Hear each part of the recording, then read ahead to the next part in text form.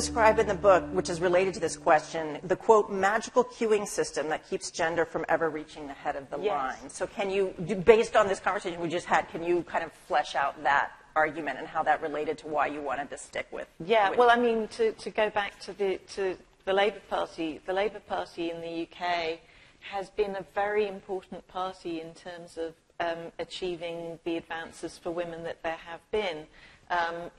It was the party that really got the first equal pay legislation. It is a party that has done a lot of things for women. But it is also a party that arose out of the trades union movement.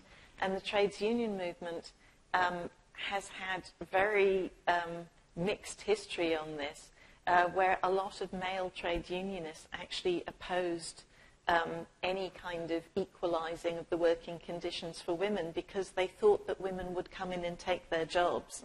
And that hostility is still actually built into the DNA of the party.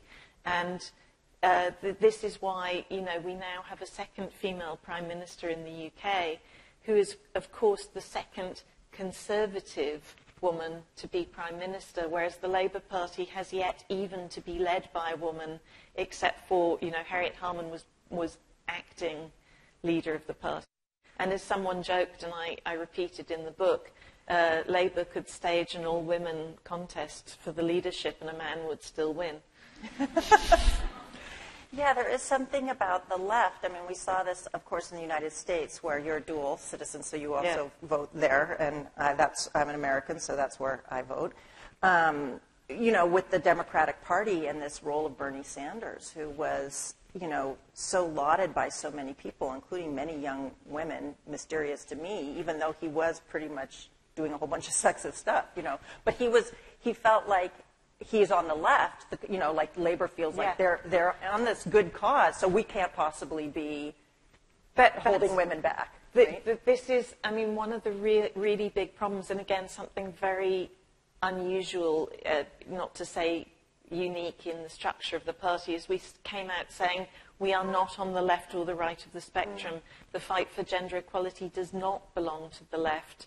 I mean, I personally have always been on the left in politics, but I had also covered politics close too. And I realized that there were people in all of the parties who were really trying to work for this, but there were people in all of the parties who were absolutely obstructing it. And the left in particular is blinded by a belief in its own virtue. And they also are the ones who get themselves into real tangles about, well, shall we do something for... shall we do something on race first, or shall we do something on gender? As if you can't do both. Or as if they aren't intersected. As if they aren't intersected, as if it's a binary. Right.